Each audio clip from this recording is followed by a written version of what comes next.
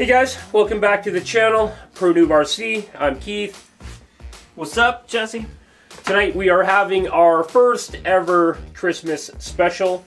We're a second year in, just wrapping it up. This video will conclude 2 years of filming and putting videos out for your and our entertainment. It's been a fun 2 years. We started this project just to kind of drive ourselves to have a bit more fun with the hobby. The hobby was fun, but it's kind of what we do all the time, so it's kind of a little bit more interest for us to kind of do it this way and get some builds out to you guys and kind of build a fan base that way. And you know, we can start giving stuff away and all that kind of fun stuff. But yeah, so we're doing our Christmas special tonight, and we're going to be talking about some upcoming builds we're doing, which we have here, and some builds that we have done in the past. But first off, we will talk about this wonderful pile of gifts we have here. Santa was good to us. So first up, we have the Kyosho Mini Z 4x4 Jeep Wrangler. That's a 128 scale, 127 scale, something like that. Don't hold me to it. It's on the box somewhere. Very, very high detailed rig. That's actually going to be a very one of the builds we do beginning of the year. Probably your next video up will be on that one. Just a quick little video. We got all the brass upgrades, carbon fiber frame rails, beautiful. We picked this up from our friends at Eliminator RC in Winnipeg, Manitoba. They have an online store. They've been very fantastic with this COVID-19 stuff that's going on. It's just, yeah, a mess, right? So, unfortunately, we lost our favorite place to hang out, but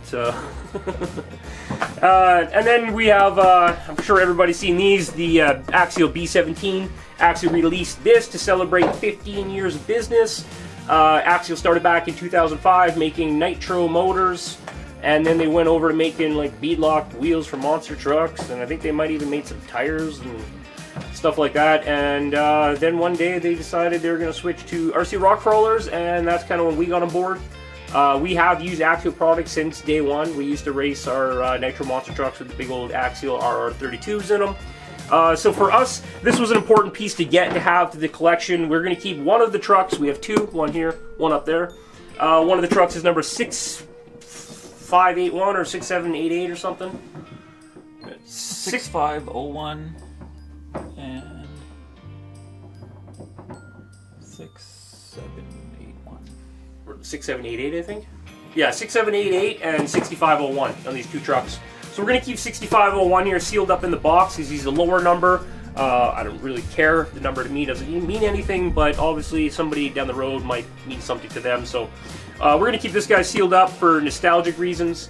It is a replica of the first 1.9 scale truck that Axial produced. It was not. This was the AX10 underneath. It wasn't the seat channel frame on that one yet. It was just the AX10. But we did have that as our first crawler, so that's why we wanted to get those. Next up, we'll talk about the SMT10. We also picked up this at Eliminator. Also, these came from Eliminator. Oh, mostly everything comes from Eliminator for us. They're local, fantastic service. So, the SMT10, that is the scale builder monster truck from Horizon Hobby or Axial. What is that? The Raw Builders Kit version. And we picked up a whole bunch of Vanquish parts. We're going to do a really nice Blue Thunder monster truck build with that one coming up.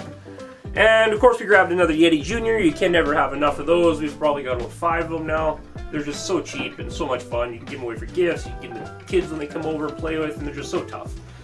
And the little yellow Jeep up top over there, another JLU. That would be like number 9 or 10 for us around here.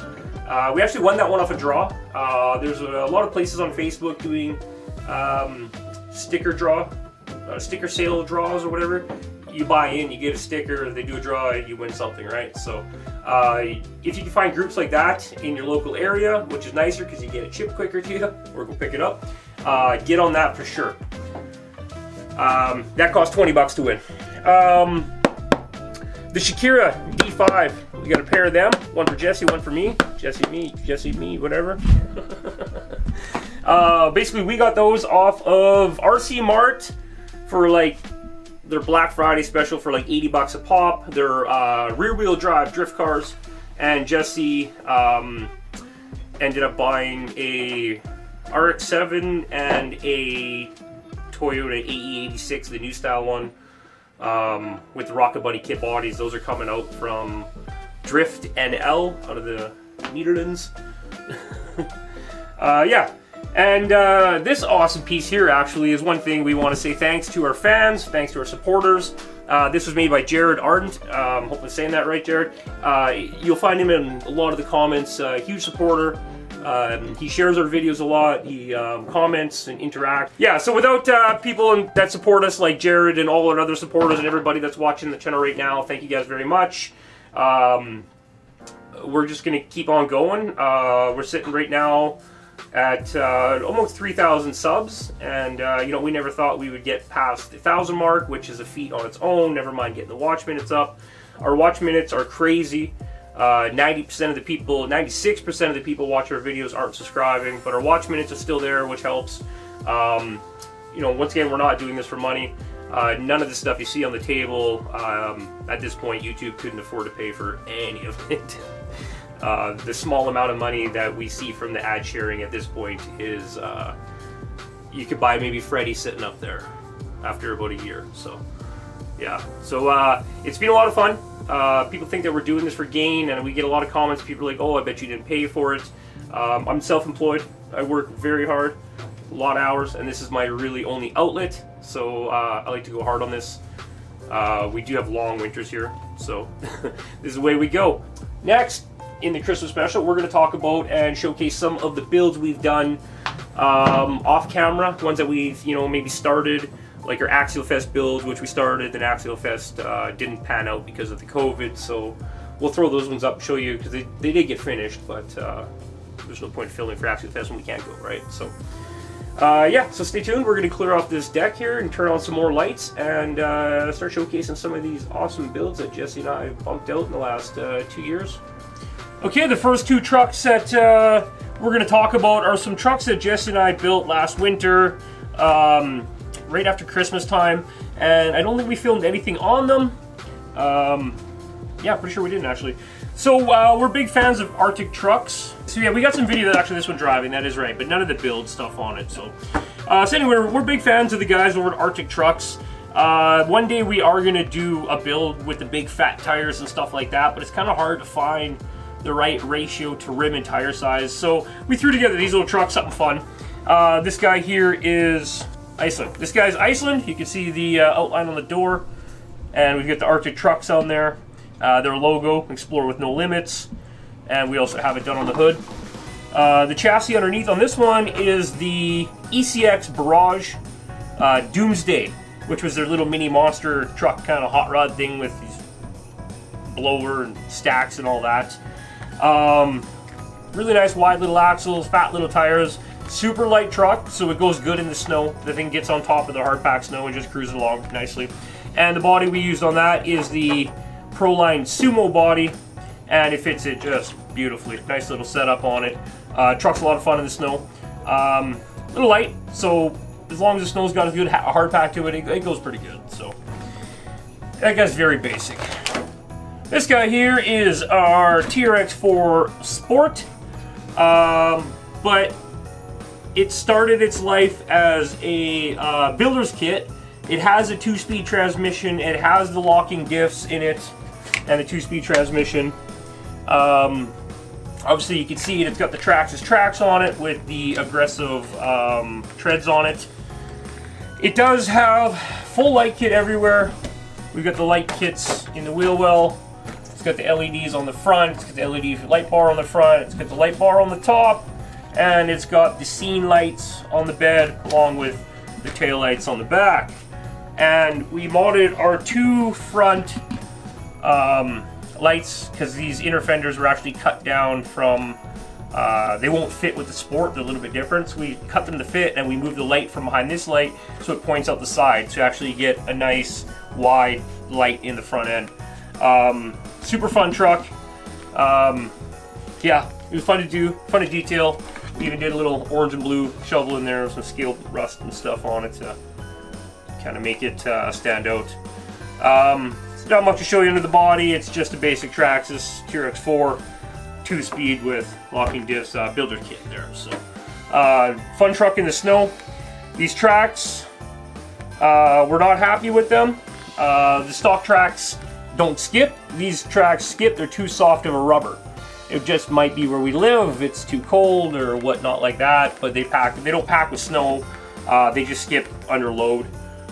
We put the truck outside before we run it for 20 minutes, half an hour, let everything freeze, and then throw a battery in it and start running it.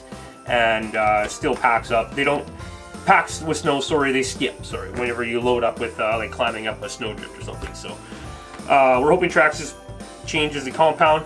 That's too soft for the track, so yeah. Shout out to Arctic Trucks. We're big fans. We follow them on Instagram, YouTube, Facebook, and one day we will get ourselves a proper build with a TRX4 of an Arctic truck with the real big ass Russian snow tires. So we're gonna put these guys back on the rack and grab a couple more. So this mean little goat here is what we call a Jeepute or Jeep Ute. We call it Jeepute around here though, because it's a Jeep and a Ute put together. I don't know, we're just being fun. But yeah, we built this truck probably 4 years ago. It's basically an SCX-10.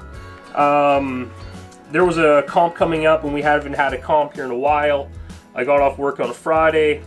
I went and bought a brand new SCX-10 and everything to build this minus the body. And went out, did pretty good in the comp, and then finished it up after that. So the truck pretty much got everything you'd throw into it. It's got overdrive in the front, underdrive in the rear. It's got Curry F9 non-portal axles, front and rear. Big old pumpkin style ones, Gen 1 styles. Very nice looking though, underneath. It's got the 3/16 stainless steel rods, MIP dry shafts. It's got a nice, I don't know if you can see inside, red aluminum Vanquish transmission with a black gear cover, Robertson Racing spur gear, Robertson Racing pinion, Tekin 35 turn hand wound motor, the Tekin ESC, Vanquish Hertz dig with a really strong high-tech servo, a high-tech 775 Metal Gear. I don't know how strong it is, but works good. Yeah, it's sitting on Vanquish rims with the I don't know what they call the beadlock rings. The big ones. Front bumper on the front is custom build. We actually bought a bumper that looked like this, but the winch sat in front of our light bar. Our light bar is just that little dude mounted into the grill in the front. And the headlights on this guy are your Vanquish rigid Q LEDs or whatever they're called, something like that. Super bright. This thing has some mean firepower on the front for seeing at night. A lot of fun. The body was a 4-door Jeep. New Bright JK 4-door, long, big boy. So we cut the back off, brought the back all the way in. Actually, the most time I spent on this truck was recreating the shapes of the cab to run all the way through down the bottom. A lot of guys just do this, cap it off, or they make it round. I wanted to have all the same angles, so it looked like it was done that way at the factory. And then on this side, we used a Tamiya night hauler or something like that. I upgraded the exhaust on one of my semi models, so we actually had a stack kicking around. This is sitting on a piece of rubber on the inside, so it can take a tumble and not snap off. The whole thing is, it's got some play to it, which is fine. It gets bashed on the rocks and stuff, and you can pop off, put it back together, just for looks. In the back, we did a nice little radiator. Ran some lines to it. We got the ProLine fuel cell in the back. We had the ProLine double fuel filter dealie here, but that's come off just too many tumbles. There's been some damage. It had a tailgate piece on the back. It had a little bottom trim with tail lights, and it had a gap piece that filled the back window, but we've taken it to comps, and it's done very well. The tires on this rig are my favorite for where we live, are your Pitbull Growler 1.9s. When these tires first came out, I seen them at the shelf, and I was like, those tires look ugly, they suck, I'll never buy them. And then when you get to the point when you have no more tires to buy at the hobby shop, you're like, okay, well, let me try those. Take them home, I threw them on, and now pretty much majority of my trucks that I wheel are rocking these tires. They're just amazing. So the fenders on it are off of a Jeep, Axial Jeep JK on the front. We just raised them up, cut off the factory, and screwed them on at the hood line. Same as the front hood clips there. So yeah, otherwise, fantastic truck. We don't use, we haven't built many trucks with custom frames. We haven't got into that yet with the angled skid plates and stuff like that. I kind of like to keep our trucks built off of something that we would build. So, you know, straight, just the regular C-channel chassis and then build up from there. So, yeah, the only thing real custom that we built on this, it's kind of hard to show you. The body's not easy to take off. There's a lot of bolts to get it off, but we built a custom bracket that sits up above the front that holds an electronic tray on it with a battery tray right in the back, which can still tuck the servo up in there. So yeah, fun little truck. You guys will start seeing some videos of this guy out this summer. We actually get some time and COVID is off and we can get out to do some crawling. So this Jeep here, we don't got one of them cute fancy little names for it. It's just the blue blurple Jeep, that guy. He started life as one of these two-door China Jeeps with the weird flat kind of slanted Neanderthal looking Jeep. It wasn't part of their evolution, kind of skipped out cousin brother line there, I don't know. This guy and this guy are the exact same. This build, I didn't really care for it. It came from a guy in Alberta.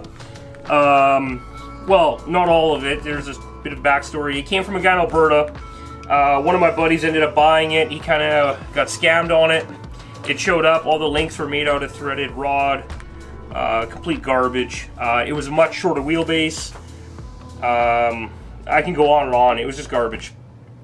I feel bad for the kid, and I had another SCX-10 kicking around. I made a deal with him that I would swap over my axles and da-da-da. The truck did come with the Curry axles on it, but it had those weird kind of grayish blue ones. They're a little bit of a weird silver. Yeah, they were silver, not the clear. That's what it was. They were silver, not the clear, which I wanted to keep my clears. So we made a deal, swapped axles, swapped all the parts, da-da-da-da-da. He got a truck he liked out of it, and then I got this truck to start. It was gray and green. Gray and fluorescent green. First off, we stretched a wheelbase on it out to 12.2. It's just under the 12.3, which everybody likes to be at. She's riding 12.2. Works perfectly. Now, we did all the body mods. It came with the full fender still on it, on the front, and nothing on the back. So the front, we took the fender, marked it with tape in the pattern you see now, and just cut that all the way. On the front, we cut away the turn signals underneath the eyes, and we put a CRC front bumper from an Axial kit on there, and it kind of looks just really nice. Kind of gives it like a big chin for that slanted, slopey face it has on it, which is definitely not look like a Jeep. But we wanted to keep the full interior. That's one thing about the truck, is it did come with a forward mount motor from Generis Custom Machine, GCM in Canada. I used to show you guys, not myself. So it did come with the full interior. That wasn't chopped up too bad. It did have doors on it, and I wanted to get the Night Custom tube doors. We got the Night Customs tube doors from Shapeways, and popped those onto it, kind of finished the look. And then the interior before was just all one color of gray, so I left the seats gray and the dash gray, and everything else inside we detailed and painted. Just made it look all pretty, all fancy. Threw a nice rigid Vanquish light bar on the front. We swapped the wheels out. It had some billets on it. We went to the super wide offset deep dish 1.9s. We cut the rear body to the back so we could move the drive line to the back, farther backwards. Taper this all in so everything clears on the back. Everything clears nicely. Everybody click back in. So that's, yeah. And the rear before had normal suspension, but since we lengthened the truck so much, we could no longer use that. So what we ended up doing was reversing the shock tower. Actually, no, I used shock towers from an SCX-10-2, and I moved them forward on the frame to a new set of holes. And I used trailing links on the bottom from a Vitera to give me a trailing arm rear axle. So now my shock sits here. And they're short little guys. They're just short little shocks. They're limited.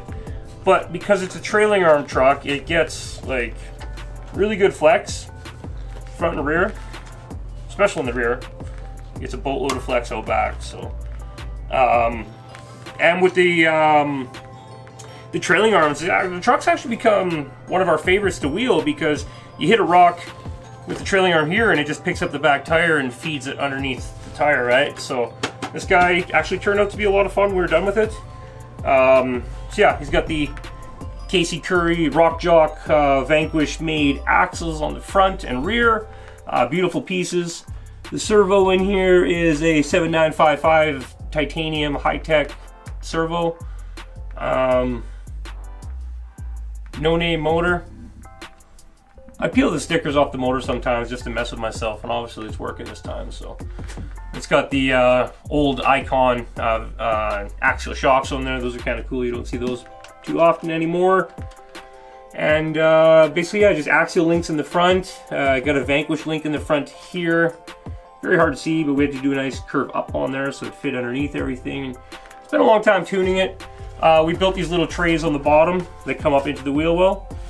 One side has the, well, you can see, receiver mounted, and the other side has the ESC mounted. Battery space on this truck is at an absolute premium.